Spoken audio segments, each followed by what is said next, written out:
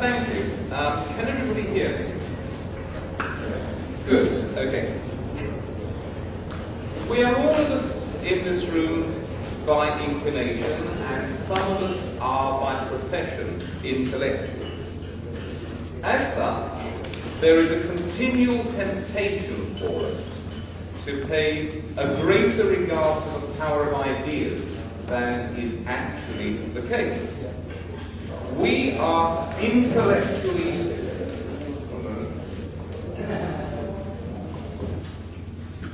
we have been intellectually convinced of the power of libertarian or conservative ideas, and our intellectual conviction has created a passionate moral and spiritual conviction of the truth of those ideas.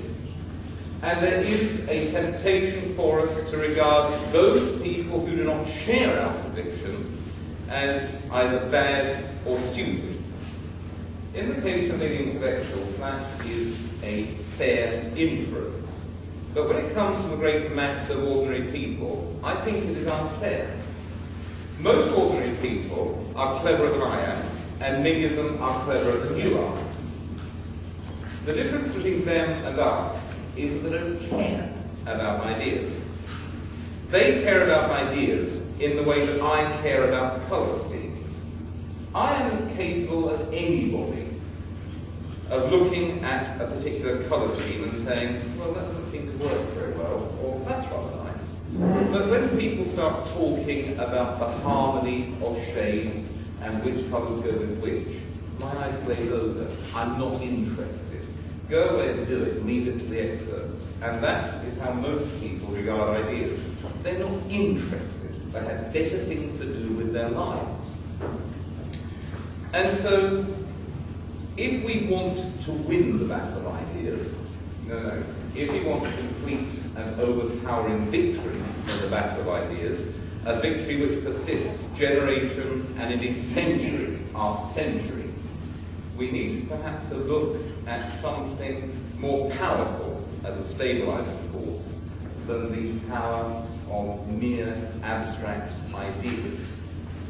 And what I want to talk about is a case study of such a stabilization of liberal or libertarian or conservative values. I will talk about England as it's the subject that I know best. Now, for various historical reasons which it would take far too long to explain and which would take me far outside my remit, I would simply say that England was uniquely fortunate. It was the only country in Europe which preserved the outlines and indeed the details of a limited medieval constitution into the rising commercial civilization of the 17th century. England is the home of liberal or libertarian or conservative ideas. All modern libertarianism is, in a sense, a codification of English political and intellectual experience. That is true. It is perhaps a somewhat exaggerated claim, but I would insist that it is, in its outline, the truth. Now, you might think that the English liberal tradition was created by John Locke and David Hume, and Adam Smith, and Thomas Babington Macaulay, and even though there are some criticisms made of him, by John Stuart Mill.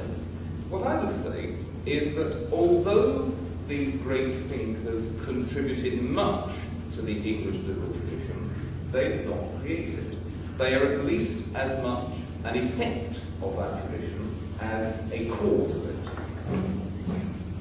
The reason why England was and remained a free country for so many centuries had very little to do with the power of autonomous ideas. If you think of political philosophy in the late 17th century, you think John Locke.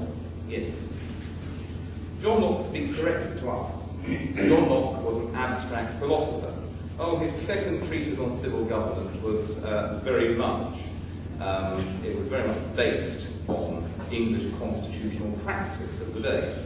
but it has a sufficient degree of abstraction to speak to all of you, whether or not you're English, whether or not English is your first language. But John Locke was never very popular in England. John Locke was the taste of a small minority of intellectuals. By far the more influential writers in the late 17th and early 18th centuries were people like Alfred Sidney.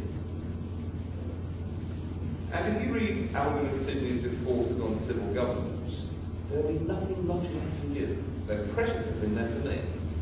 This was far more powerful stuff at the time.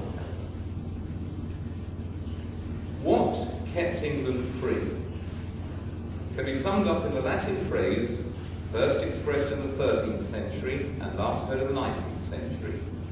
Leges omniae nolumus mutari. We do not want the laws of England to be changed.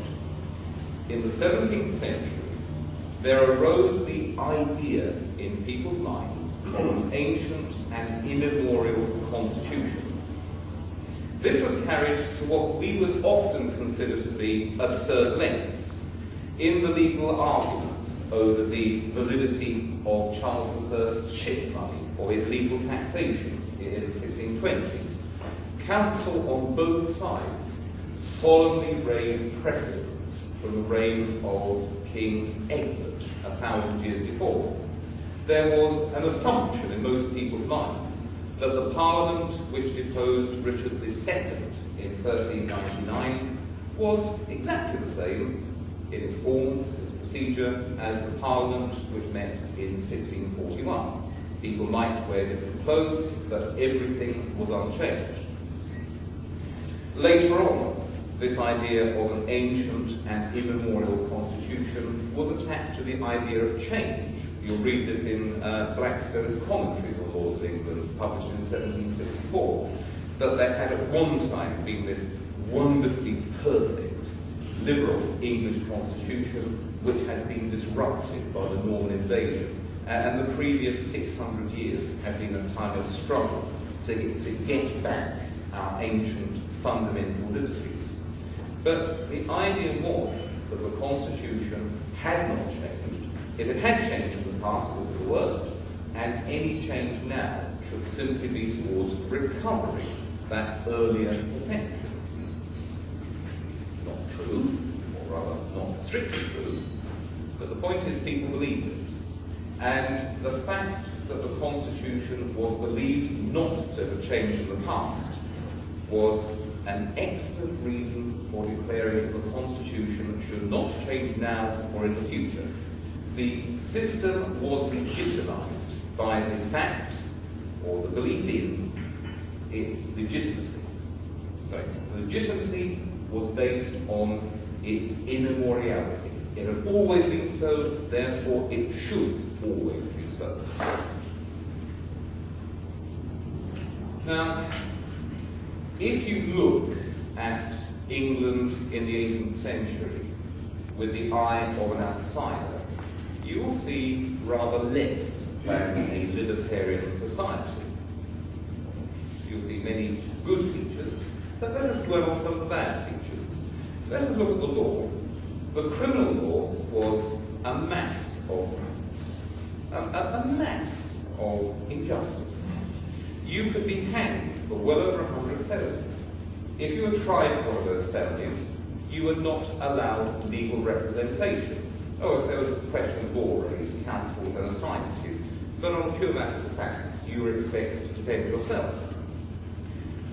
On the other hand, if there was the slightest defect in the procedure, the prosecution case would be thrown out. If there was a spelling mistake in the indictment or a misconduct, the whole proceedings were held null and void. But it meant that criminal trials were often rather like the toss of the coin. Heads, you hang; tails, you go free; guilty, innocence, or something else. If you turn to the civil law, that again was a massive absurdity.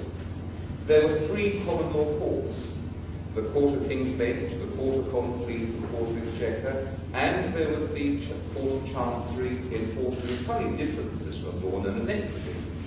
if you wanted to start a law case, you might need to file proceedings in 2 or maybe 3 different courts, which all proceeded at different speeds and in different ways, and you might lose in one court and win in the other.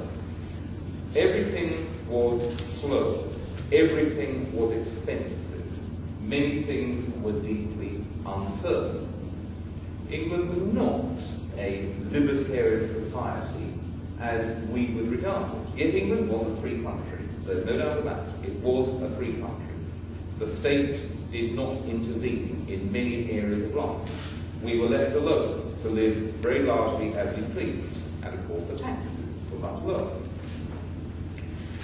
Now, let me continue with the good points about this system.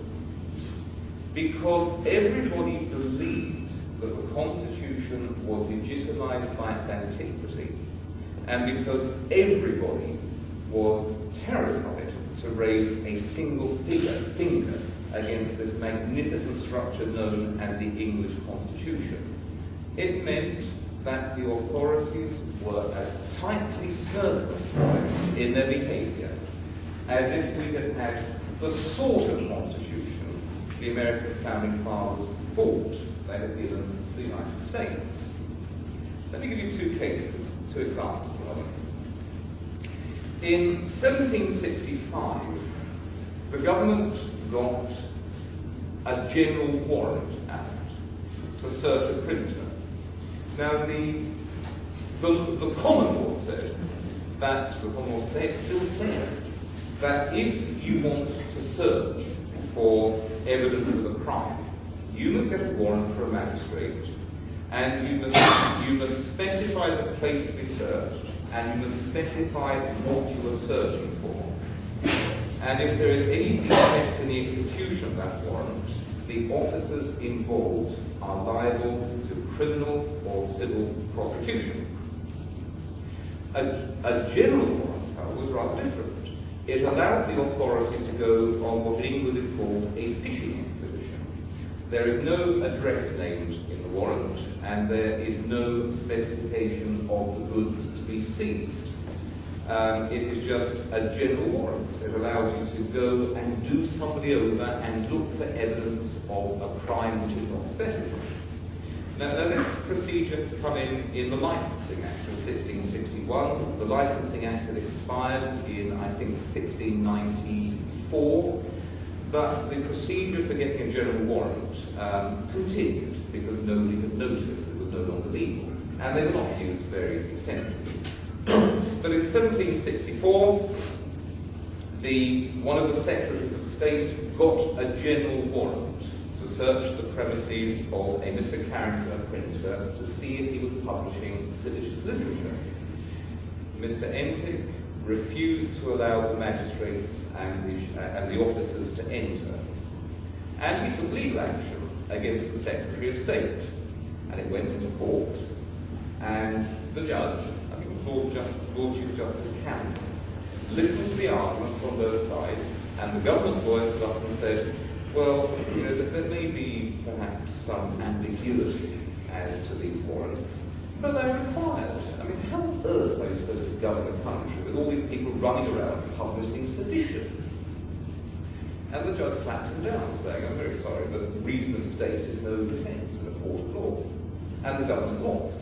And the Secretary of State, Mr. Carrington, had to pay damages. I think how much it was, either £1,000 or £10,000. Doesn't matter. This is a lot of money by today's standards.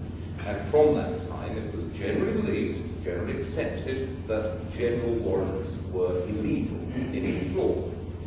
And the government did not rush through an Act of Parliament shortly afterwards allowing general warrants. The courts had pronounced these warrants were unconstitutional, therefore they could not be used. Now that was something that happened in a time of moderate political excitement. Let me move to another example. 1793, year 2 of the French Republic, the world's first modern totalitarian killing machine was chewing its way through France. The king had had his head cut off, the queen had had her head cut off. Thousands of people were being put to death with the semblance, not even the semblance, of a trial. France was turning upside down, a great cataract of blood everywhere. And there were radicals in England who wanted the same for us. Some of these people were simply misguided, useless idiots. Some of them wanted a reign of terror in England. Oh, there was a huge moral panic. There were people running around saying that Tom Paine was fomenting civil war and rebellion. There were people who claimed that little extracts from The Rights of Man by Tom Paine were being printed on sweet wraps and given to children. I mean, you've probably heard all this stuff many times before in other contexts. There is a problem. The government must do something about it. But even when you put aside the exaggeration and the moral panic, there was a conspiracy in England. There was a large and well-coordinated radical movement which wanted to do to England what had been done to France. And so in September 1793, the government arrested 12 men, whom it said were the leaders of the English radical movement. A couple of them were people like John Thelwall, a troublemaker, and he would probably have loved to stick a cap of liberty on his head and wander around having people sent off to the guillotine. But most of the people arrested, people like John Hall, too, old-fashioned radical, friend of Dr. Johnson, believed in parliamentary reform. Thomas Hardy, a well-intentioned, not entirely intelligent blue, believed that the working man should get a fair deal, and there should be a bit of parliamentary reform and a few tax cuts, that sort of thing. But these men came to trial at a time of immense moral panic. I mean, you can stand on the cliffs at Dover, and you can look across the channel, and today, if the wind's in the right direction, you can almost smell garlic. 200 years ago, you could look across the channel and you could almost see the guillotine rising and falling, and people were frightened, and with good reason. And these men were brought to trial, and they were given a due process of law. The first trial came on that of John Thorne II. The defence counsel, Thomas Erskine, a great advocate, he called the Prime Minister to give evidence to the defence. He subpoenaed the Prime Minister, forced him to leave his house in Downing Street, where he was trying to conduct a war with France, and to walk into the Guildhall, where the trials were taking place in London, and to give evidence about how he had cooperated with John Thorne II 9 years earlier in a failed attempt at parliamentary reform. Erskine's speech to the defence went on, I think, for 7 hours. At the end of that time, the jury brought its verdict, not guilty. John Thorne II, released, couldn't be tried twice for the same offence, never touched again by the authorities for the rest of his life, until 1814. Next trial came on, Thomas Hardy, the radical bootmaker. Erskine ripped the prosecution evidence to pieces. It was based on, the usual stuff, agents of provocation, letters steamed open, overheard remarks, hearsay evidence. You can find Erskine's speech in the state trials. It goes on and on and on. Another mammoth effort. Well worth reading, I would say. At the end of the trial, the jury came back, not guilty, Thomas Hardy released. The third trial came on John Thelwall. Now here's the troublemaker. If he'd been brought on first, the government might have got a conviction, but they lost heart. John Thelwall came into court, and the prosecution stood up and said, "We're withdrawing all charges." And Thelwall was rather upset. He said to the judge, "Oh, but I want my day in court. I want to speak. I've got a speech to give. I'll only take up 45 minutes." And the judge threw him out into the street. And that was the end of the treason trials in 1793. And there was no repetition of that.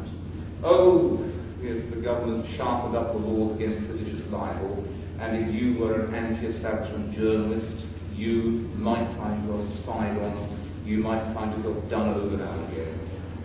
But the English Constitution, imperfect as it was, had sufficient legitimacy with the majority of people to let us prevent the horrors in England of the French Revolution.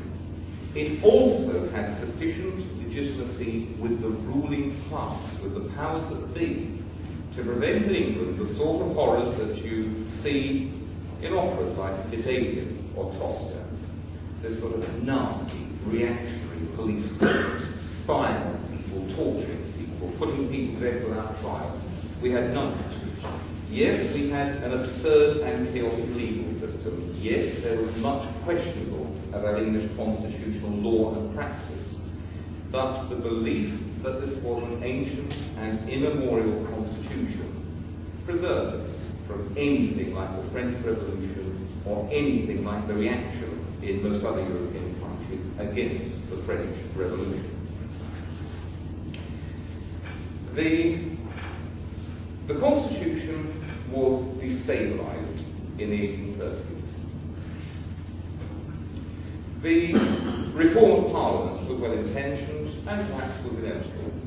The legal reforms of the years between 1830 and about 1880 were very good.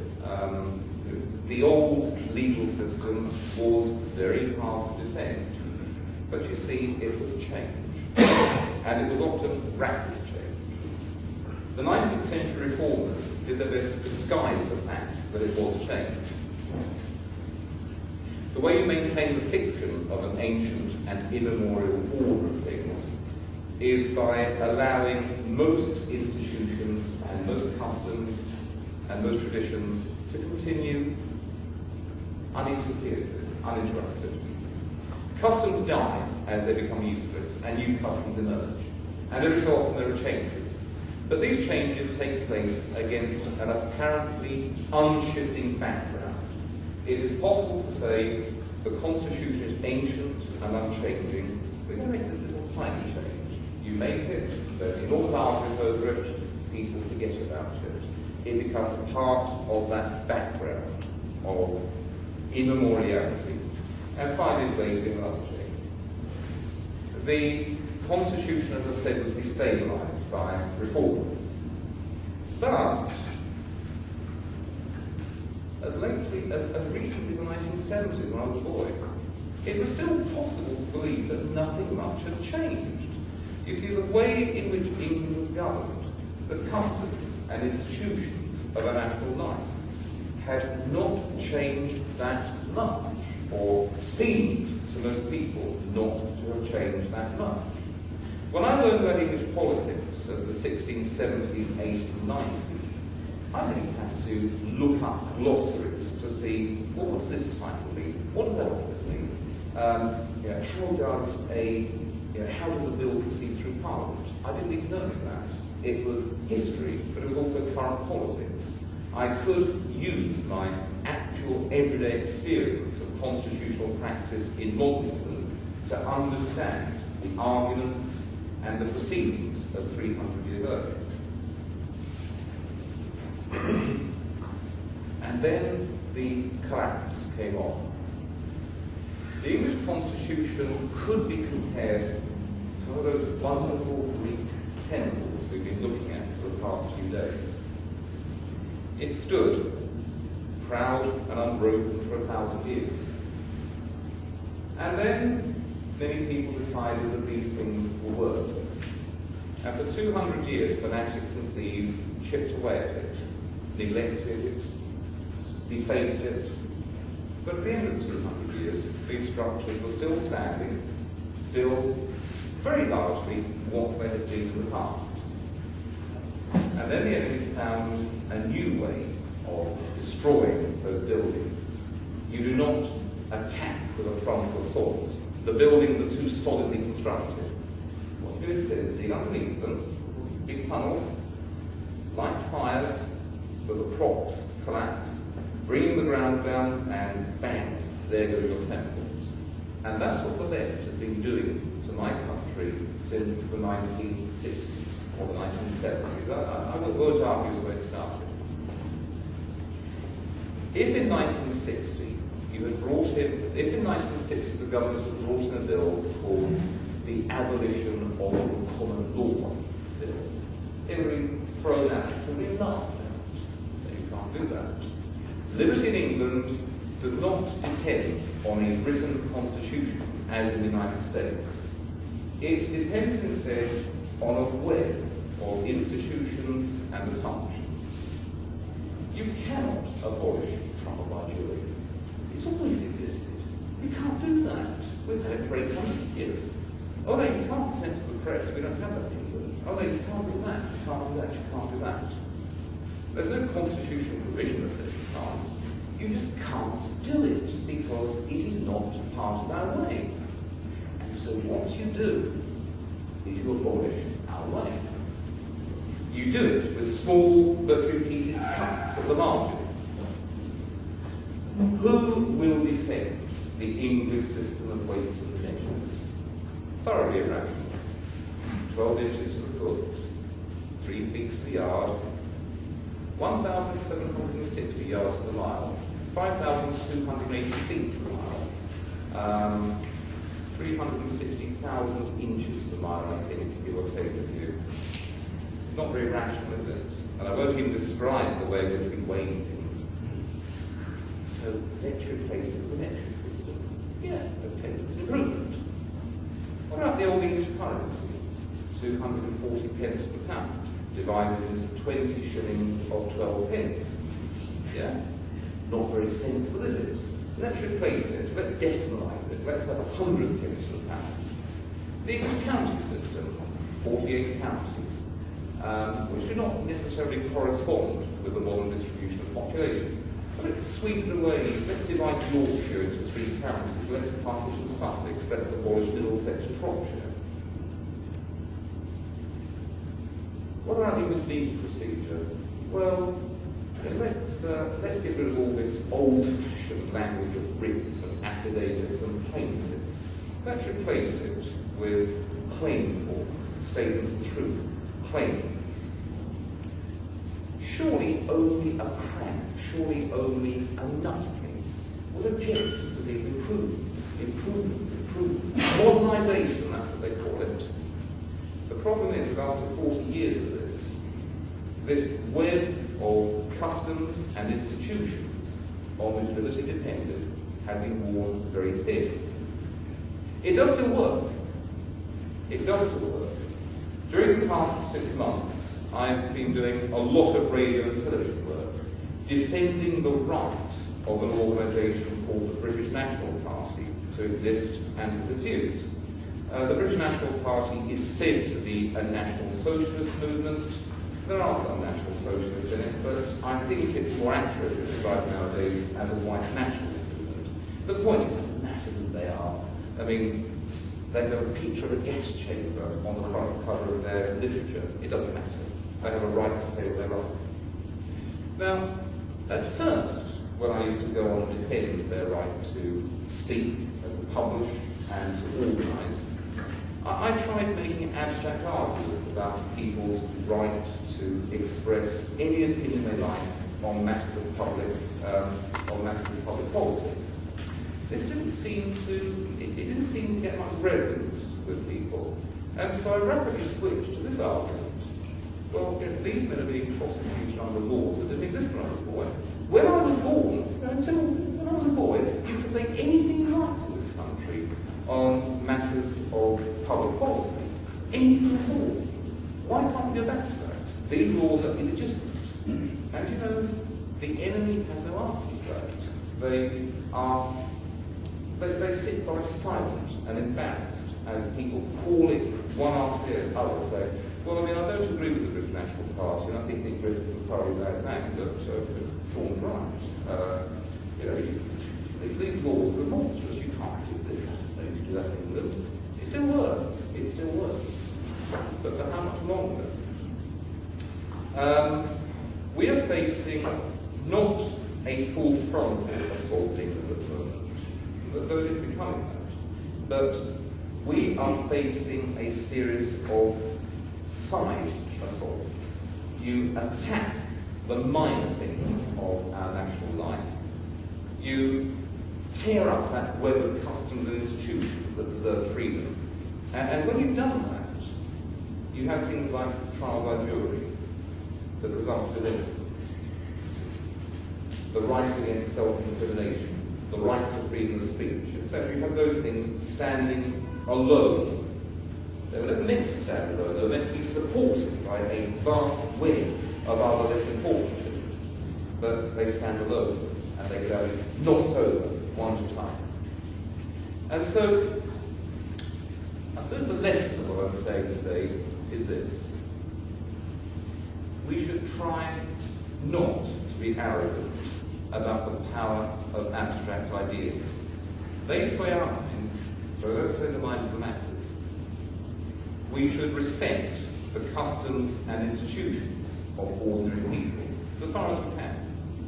These may not be immediately conducive to a free society, but believe me, from my experience in England, once you get rid of things which are not immediately conducive to freedom, things like the English system of weights and measures, you will see that they did have a certain supporting role. And if we ever do win the battle of ideas, in order to gain a complete and overpowering victory, so that the corrupt intellectuals and the business interests of other vested interest groups do not make a recovery, we need to ensure that our ideas are, as far as possible, embodied not just in a written document, which American experience suggests is by no means enough. We must make sure that our ideas are embodied in the practices and beliefs and customs and traditions of daily life. Ideas are important. Ideas, in a sense, change the world. But if you want to influence ordinary people, you don't just throw a couple of boilers of rock or needles or hot at them. They're not ready for that. They will. And I'm not criticising them because of it. They're just not up to it in the same way as I'm not up to deciding what is the best policy. We need to be rather more sophisticated in our defence, in our attack, and if we ever get it, in our triumph. Now, one last point. The English conservative movement is so ill-funded and so ill-organised that we have to print and bind our own books. And this is Hans-Hermann. It's a couple of years old. I meant to sell out 40 copies. Unfortunately, I sold out 3,000 because people keep ordering the thing. I keep promising to revise it and double the size of it, but I did throw some together before I came out. Some of them are very badly bound, and my wife looked at them and said, "You're not taking those, are you?" And I said, "Oh, yes." I normally sell at the gross price of £18.99. I put right to that price to stop them from buying them. It's too much trouble to print and bind them. You can have them for, you can have them for, what is 10 Turkish lira? Is that a reasonable price? That's like £4, isn't it? Yeah, 10 lira. And I've had my half hour. Thank you very much for your indulgence.